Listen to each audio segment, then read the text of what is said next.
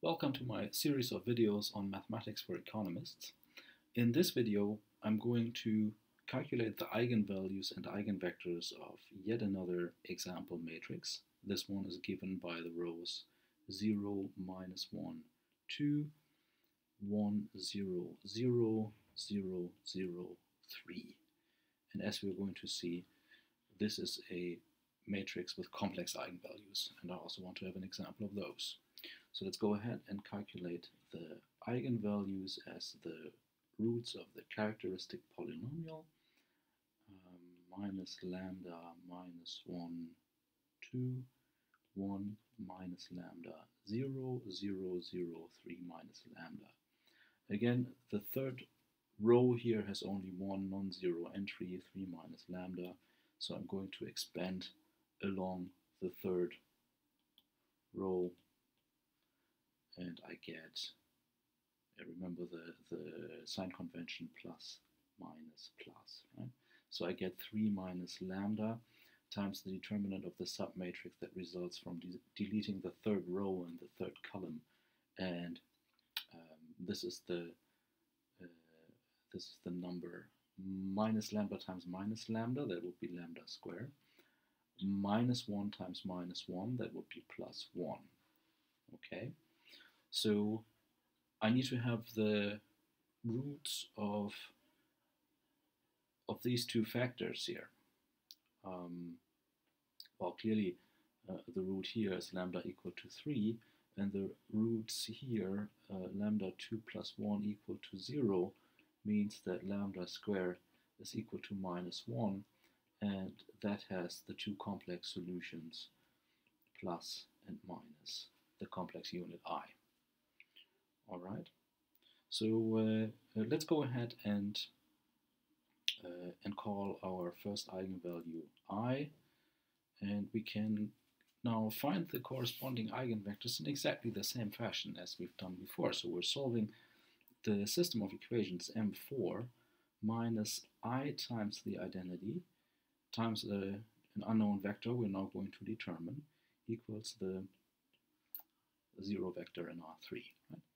And we can also solve this in our usual scheme. Yeah? So we have we subtract I on the main diagonal of the matrix under study here. This gives us the second row 1 minus I 0, 0, 0, 3 minus I, and I want to have zeros on the right hand side. Okay. Now I'm going to multiply the first row by the complex unit, because this gives me a 1 in the first entry, right? Because I squared is minus 1 times minus 1 is plus 1. So I get 1. Obviously here I get minus 1 times I. This is minus the imaginary unit, and here I get 2I. And I have 0 on the right hand side. Okay, let me just write everything out.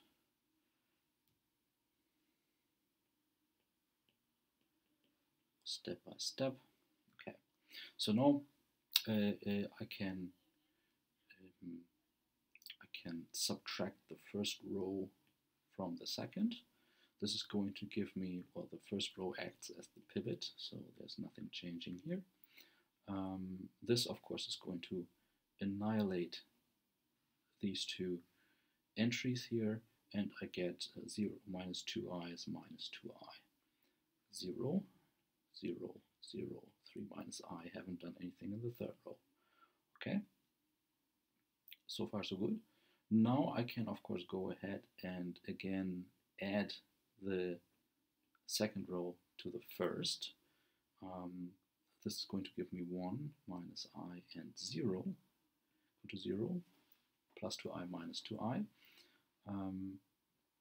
This second row now acted as the pivot, and I can actually go right ahead and multiply by 1/2 times the imaginary unit. What is that going to give me? Well, I have 0, 0 here, but then I have minus 2I times 1/2 I.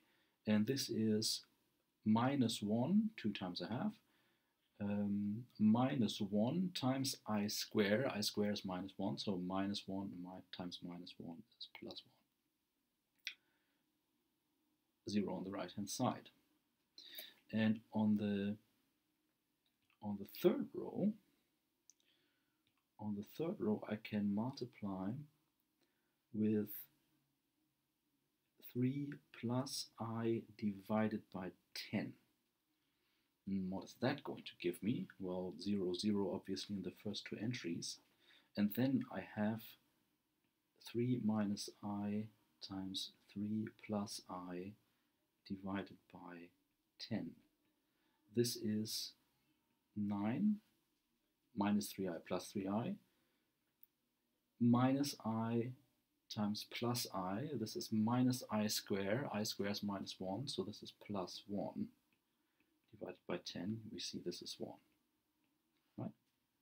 Or in other words, the inverse of a complex number a plus bi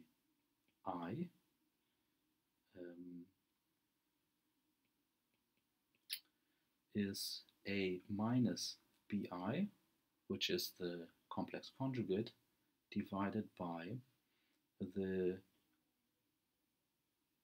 norm of a plus bi squared, which is a square plus b square, by good old Pythagoras. And a squared plus b squared here is 3 squared plus 1 squared, so that's 10, so that's where this 10 was coming from, okay? Good. So what do we see? We see that the second and the third row both tell us that x3 is equal to 0. And the first row tells us that x1 minus I times x2 is equal to 0. Or in other words, that x1 is equal to I times x2.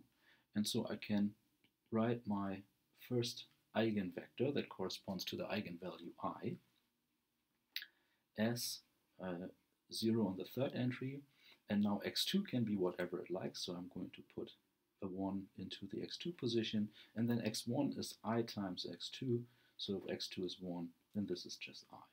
Yeah? And so I found my first eigenvectors I, 1, and 0. Okay, so far so good. Now I can also go ahead and, and calculate the corresponding eigenvalue to the eigenvector to the eigenvalue minus I. So I'm going to subtract minus I on the diagonal. So minus minus I is plus I, minus 1, 2, 1, again minus minus I plus I, 0, 0, 0, 3 minus minus I, 3 plus I, equal to 0, 0, 0. Now I multiply by the reciprocal of I, which is minus I, yeah, because I squared is minus 1 times minus 1 is plus 1. This gets me a 1 here. This gives me a plus I here and a minus 2I here. 0.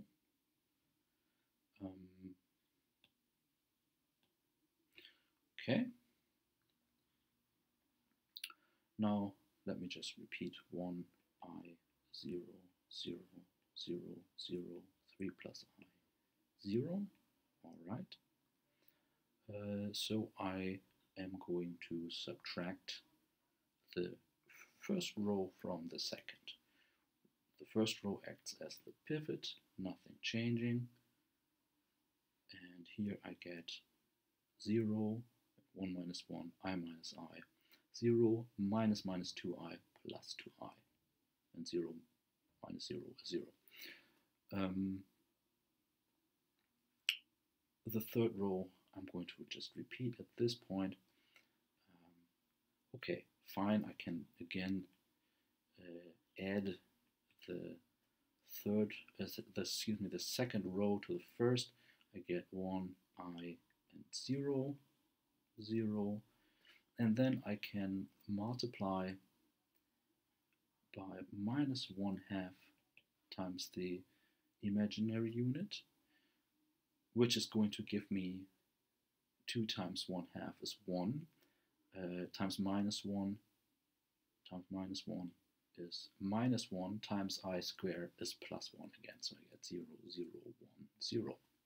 And in the same fashion as for the eigenvalue lambda equal to minus I, where I had 3 minus I standing here, now I have 3 plus I, so I find the reciprocal of 3 plus I by the complex conjugate in the numerator divided by the square of the absolute value in the denominator, and that is again 9 plus 1 or 10.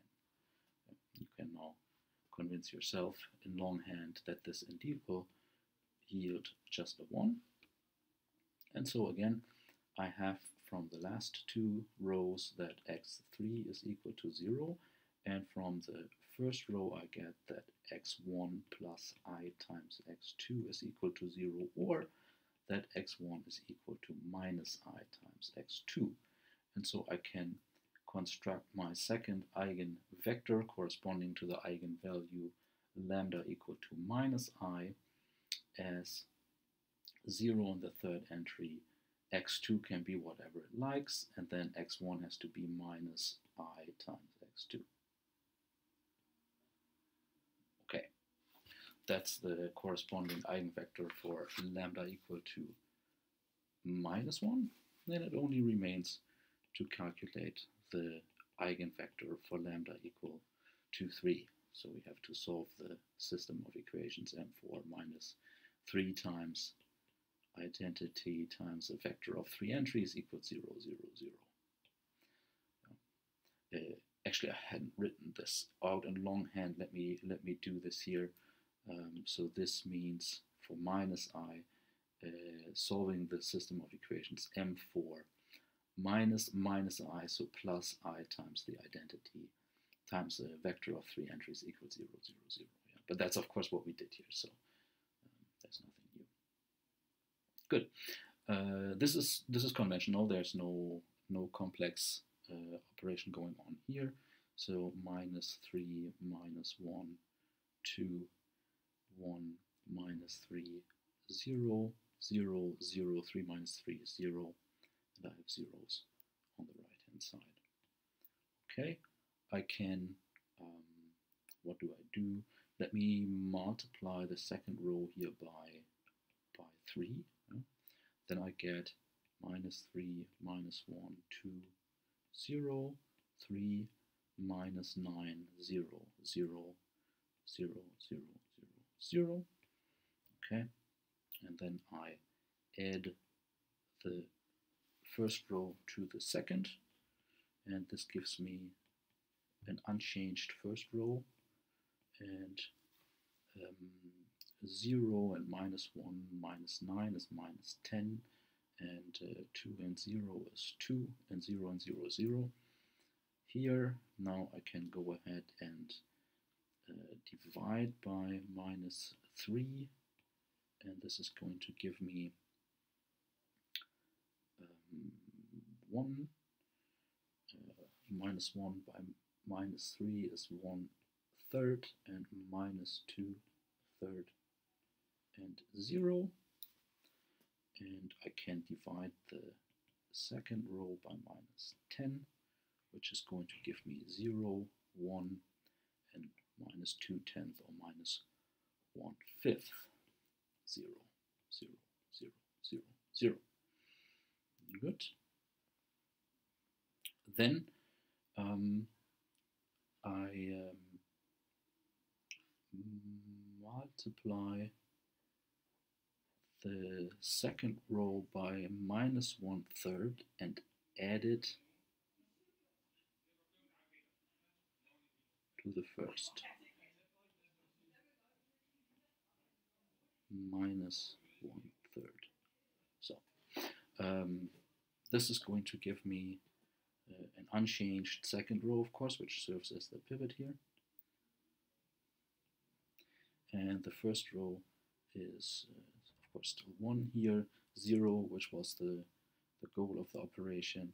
And now what do I have here? I have minus 2/3 plus negative 1/3 times negative 1/5, right? This is what is going to come to stand here in the third position in the first row. This is minus 2/3 plus minus minus, so this is all going to end up being positive, and this is of course 1/15, 3 times 5, so this is minus 10/15 plus 1/15, or minus 9/15, or minus 3/5. Okay, good. Minus 3/5. 0. 0, 0, 0, 0. Third line does not contain any information. And so what do we get? We have that from the first row, x1 minus 3/5 x3 is equal to 0, or in other words, x1 equals 3/5 x3. And the second row tells us x2 minus 1/5 x3 is equal to 0, or in other words, x2 is equal to 1/5 x3. And so I get my third eigenvector corresponding to the eigenvalue 3, as x3 can be whatever it likes, so I'm writing it as a 1, and then the first one is 3/5 times 1, and the second one is 1/5 times 1, and this is my third eigenvector. Super. So now I can go ahead and construct my matrix P for my eigenvalue decomposition. So P now contains my first eigenvector, which was I1 and 0, this was V1. My second eigenvector, which was minus I1 and 0, which was V2. And finally my third eigenvector, which was 3/5, 1/5, and 1. And I need to find the inverse of this matrix, and that I do in the usual fashion. So I write my matrix to be inverted on the left-hand side of my scheme here, 1/5, 0, 0, 1, and on the left-hand side and on the right-hand side I have the identity matrix. And now I apply elementary row operations until I have an identity matrix on the left-hand side. So let's go ahead and multiply the first row by minus the imaginary unit. This is going to give us minus I squared, which is plus 1. Minus minus is plus, and I squared is minus 1. And 3/5 times minus I is minus 3/5 I. Then I have on the right hand side 1 times minus I, this is minus I, 0, and 0. Okay, I just copy the next lines.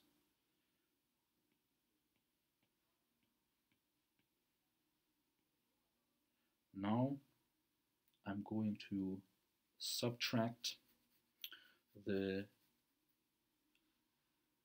first row from the second.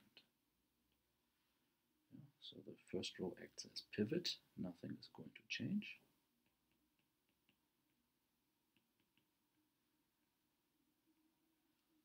And I have 1 minus 1, that's 0 as intended. 1 minus minus 1 is 2. And now I have 1/5 minus 3/5 I, so that's plus 3/5 I. I have 0 minus minus I, that is plus I. I have 1 and 0. And nothing changed in the third row. As a matter of fact, the third row is already in its final form as we want to have it. Okay, so obviously I'm dividing by 2 here, and I get 1 minus 1 minus 3/5 I minus I 0, 0 in the first row, nothing changed. The second row becomes 0, 1, 1/10 plus 3/10 I, 1/2 I, 1/2, and 0. And nothing changed in the third row. Okay. Now I add the second row to the first. So the second row acts as the pivot. Nothing is going to change in the second row.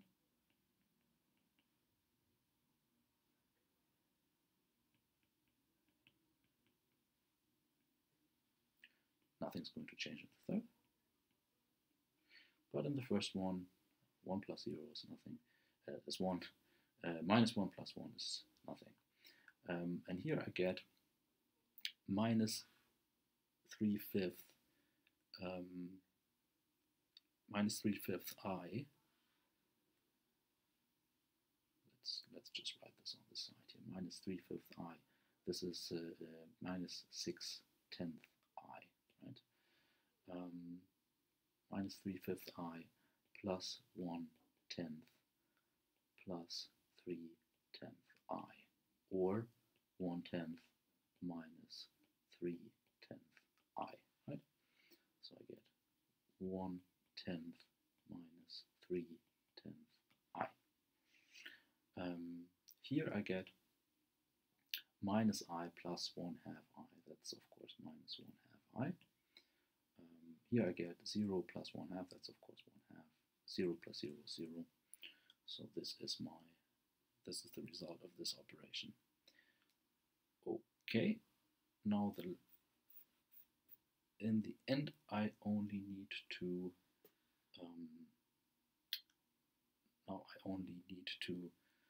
subtract. I need to subtract 1/10 minus 3/10 I times the third row from the first. Let me write this out in this arrow format here. Minus 1/10 minus 3/10 I. Okay, and that of course is going to give me 1, 0, 0 here.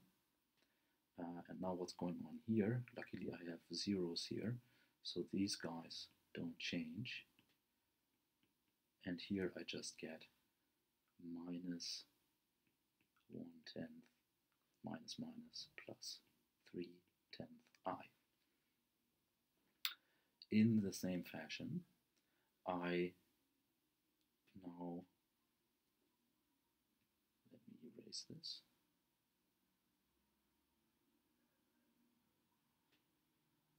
In the same fashion, I now add minus 1/10 plus 3/10 I of, or the minus 1/10 plus 3/10 I, the multiple of the third row to the second row, and I get 0, 1, and 0, and again 1/2 I, 1/2, and now minus 1/10 minus 3/10 I, 0, 0, 1, 0, 0, 1. And I have found my candidate for P inverse, right? So it remains to check that this is indeed correct. So let's calculate the product P inverse P and check whether this is indeed the identity. So P inverse, as we have just found, minus 1/2 I, 1/2 minus 1/10 plus 3/10 I, 1/2 I, 1/2 minus 1/10 minus 3/10 I, 0, 0, 1, multiplied by the original P matrix I1, 0 minus I1, 0, 3/5, 1/5, and 1. Okay, now minus 1/2 I times I is minus 1/2 I squared is 1/2 plus 1/2 times 1 is plus 1/2 minus this complex number here times 0 is just 0. Minus 1/2 I times minus I is plus 1/2 I squared is minus 1/2 plus 1/2 times 1 is plus 1/2 plus this complex number times 0 is 0.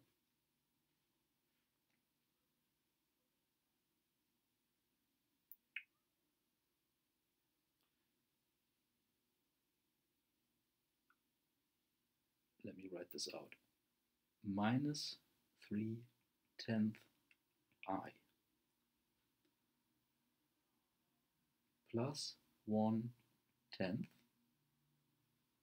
plus this complex number times 1. This is minus 1/10 plus 3/10 I. Next row. 1/2 I times I is minus 1/2 plus 1/2 plus complex number times 0. Next column. 1/2 I times minus I is 1/2. Yeah, it's minus 1/2 I squared minus 1 is plus 1/2 plus 1/2 times 1 plus 1/2 plus complex number times 0. And here again 1/2 I times 3/5, this is 3/10 I plus 1/2 times 1/5, that's 1/10, plus this complex number here times 1, this is minus 1/10 minus 3/10 I. Finally, the last row, 0, 0, 1, times the first column is 0, times the second column is 0, times the third column is 1. Okay, and now you've already seen it while I was writing here. Of course, these guys here cancel out, and these guys cancel out. So this is all 0. Minus 1/2 plus 1/2 is 0. Minus 1/2 plus 1/2 is 0. And then I just have 1/2 plus 1/2 and here, and 1/2 plus 1/2 here. And of course, the result is 1, 0, 0, 0, 1, 0, 0, 0, 1. And I have indeed found the identity matrix. So we have therefore checked that this is indeed P inverse here. And we can now write our eigenvalue decomposition of the matrix M4, which we remember was the matrix 0, minus 1, 2, 1, 0, 0, 0, 0, 3. Yeah? All real entries. There's no complex number in the matrix itself. However, the eigenvalue decomposition is P diagonal, P inverse is P we found to be I 1 0 minus I 1 0 3/5 1/5 1 times the diagonal matrix of the eigenvalues, and that was I minus I and 3 times P inverse, which we found to be minus 1/2 I 1/2 minus 1/10 plus 3/10 I. Second row plus 1/2 I 1/2 minus 1/10 minus 3/10 I 0 0 1. And that's the eigenvalue decomposition for this matrix, and we're done. Thanks for watching.